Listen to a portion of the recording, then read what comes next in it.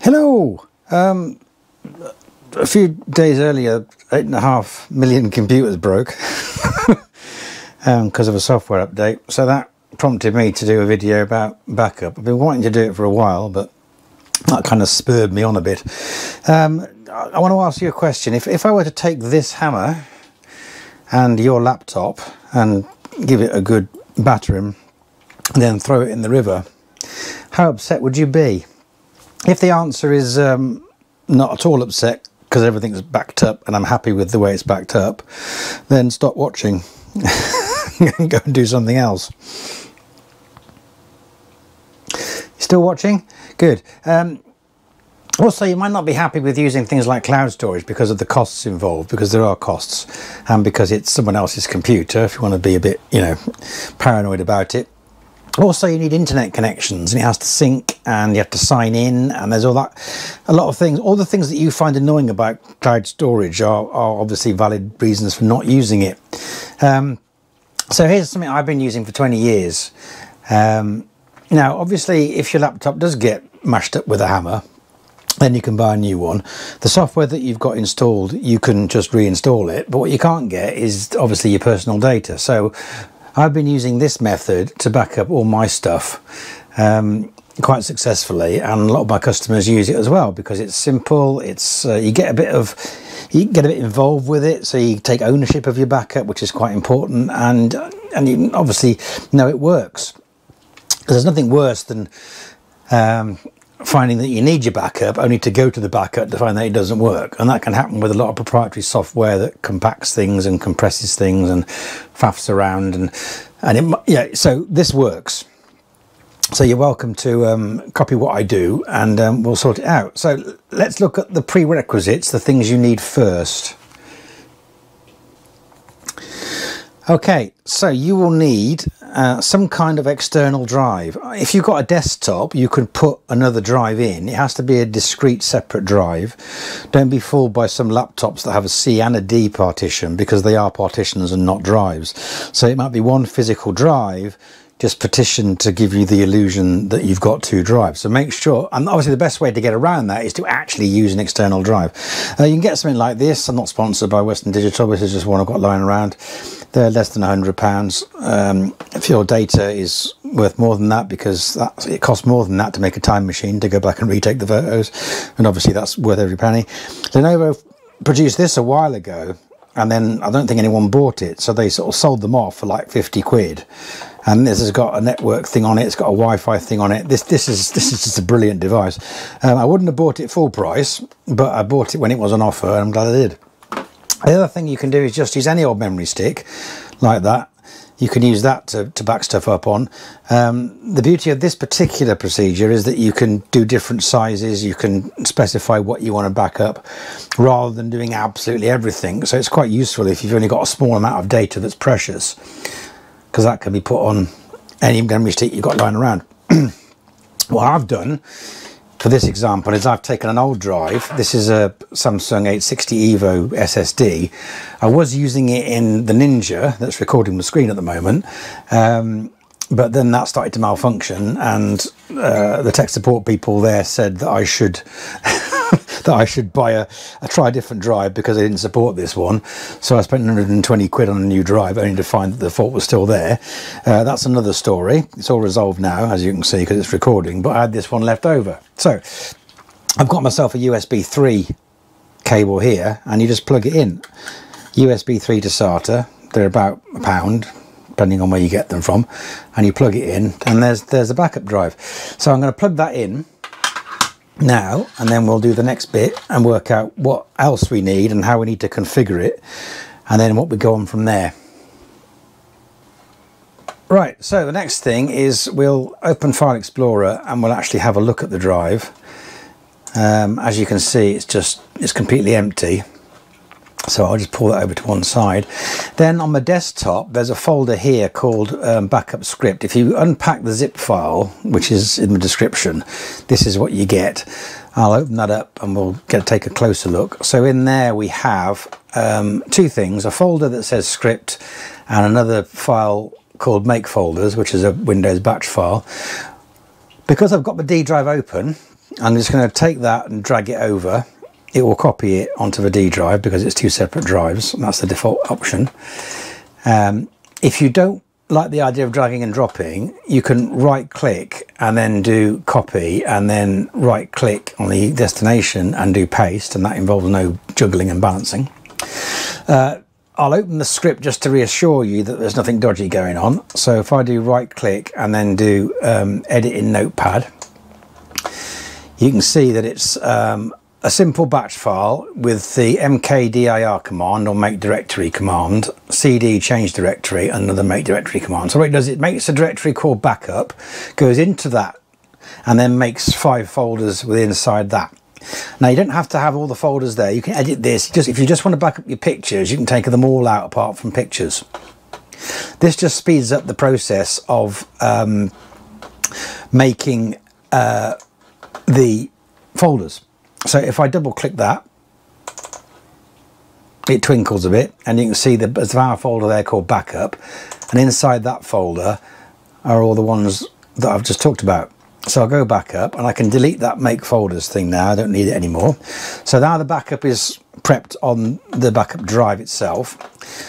The script, I'm going to copy that folder, and then I'm going to go to the C drive now, and I'm going to paste that to the root of the C drive so that I've got a folder there called script. Then I'm going to open it up, and then I'm going to edit in Notepad, and you can see it's in there in front of us. I'll just talk you through it a little bit. The echo command means that when you type something in, it types it back to you, kind of a reassurance that you've typed it in right. I'm turning that off so it's a bit more, you know, a bit clearer. Then it says backing up your files, please plug in your drive. Then it pauses, and you've got to press a key to go past that. That's just to make sure that when you're launching the backup, you mean it, so you don't accidentally fire it up and it works. You have to press a key for it to actually kick in, and then it runs the commands in turn. So for the desktop, it uses XCOPY with E, Y, Q and M, and that command is repeated for every folder. And then you've got the source location. There's an ampersand there, which I'll talk about in a minute. And then you've got the destination. Now, obviously, if you plug your drive in and it says it's E, you can change that D to an E. And the way you do that is using find and replace. I'll do that in a minute anyway. And you can see backup desktop, backup documents. That's the folder structure that was just created. So what I'm going to do now is I'm going to go to the C drive again.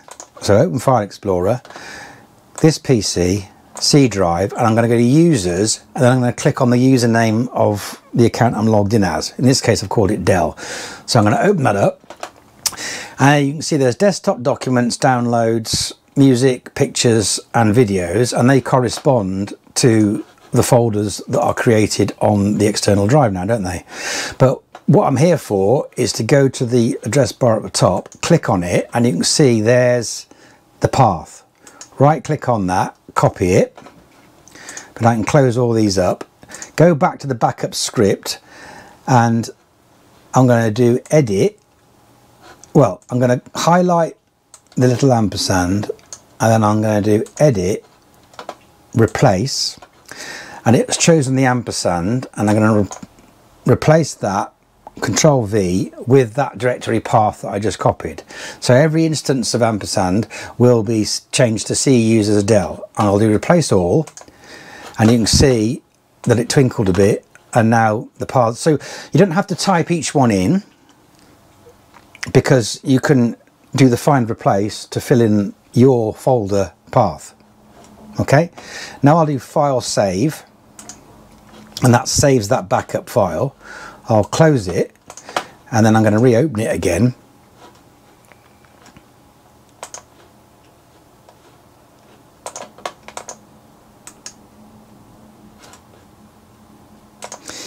Like this, and just check everything's correct. Yep, that looks all right. Now I'm going to make a shortcut, so I'll do more options,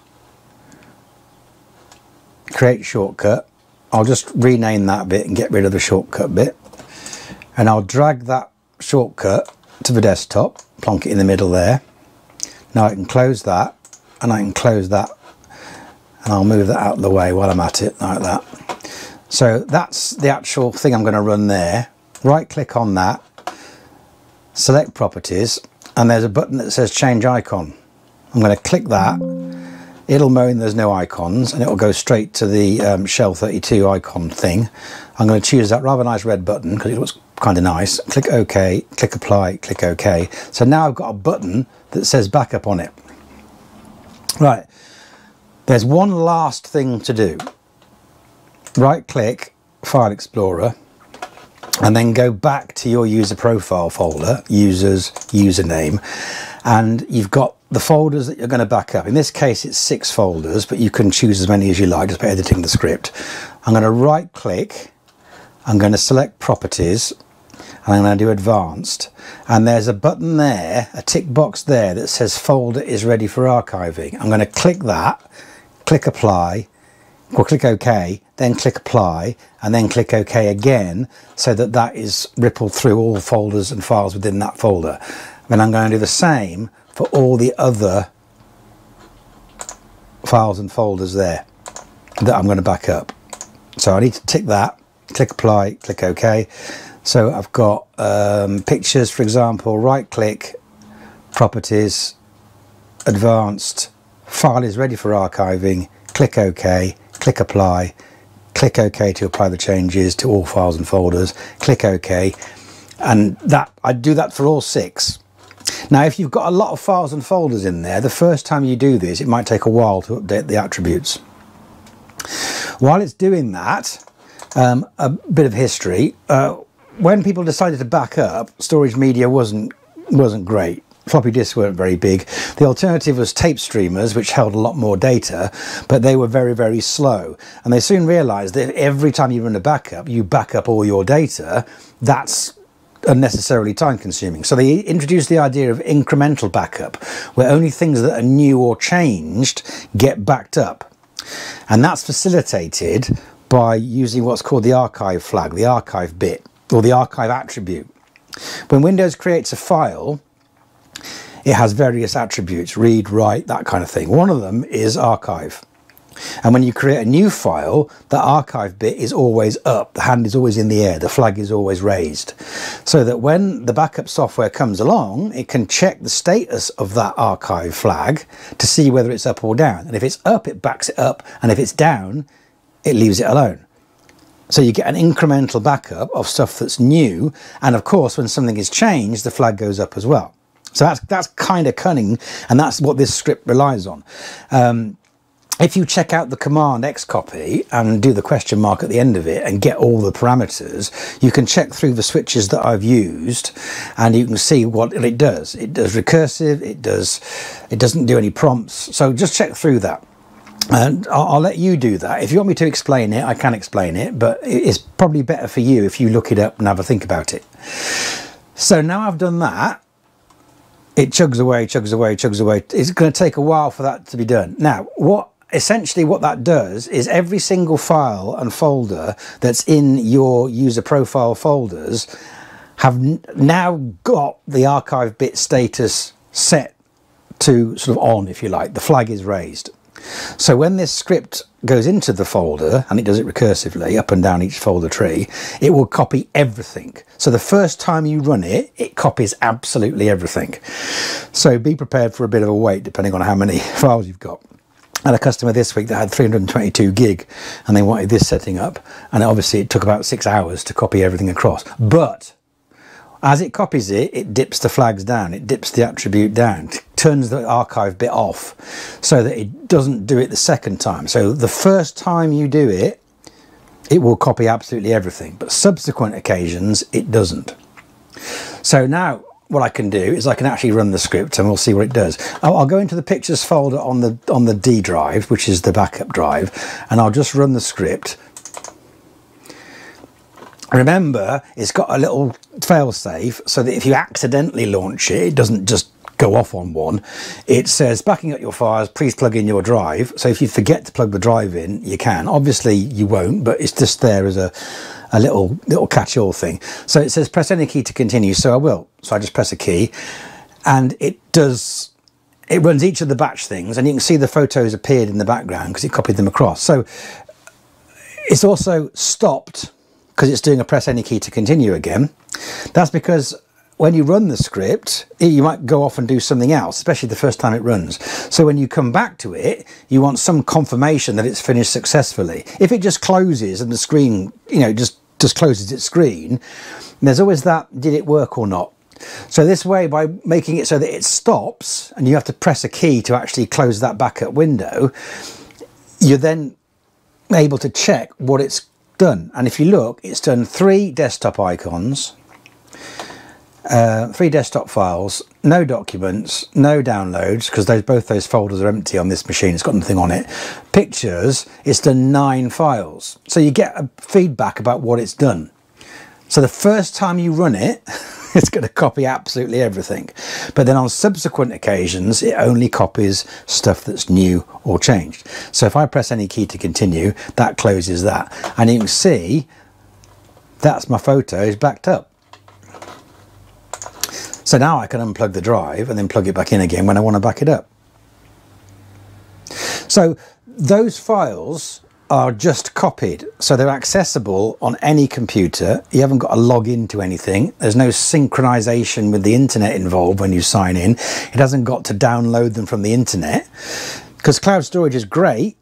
And if you use cloud storage, I'm not knocking it. I'm not going to criticize large companies that make a lot of money out of it, but you don't need to buy it. You can use this and you'll get a reliable backup essentially for free, for the cost of a drive.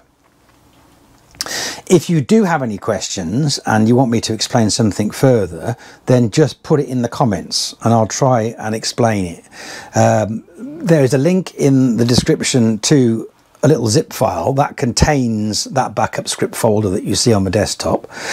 If you're a bit worried about it, don't download it.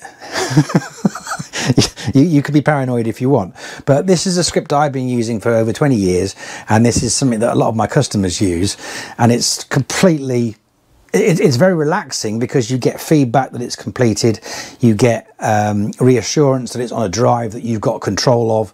You can unplug it, so it's an offline backup as well. So if you get a file encryptor, which a few of my customers have had over the years, your data is not online.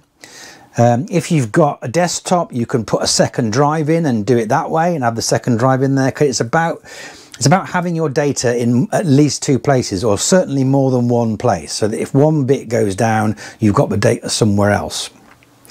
So having it unplugged and your laptop, so get the idea? Hopefully you'll find it useful. If you do, just like and subscribe. If you want to buy me a coffee, that's also very acceptable because I like coffee. And again, if you do have any questions about what I've done here, put them in the comments. I answer pretty much all the comments I get. I'll try and help you if I can. And as ever, thanks for watching.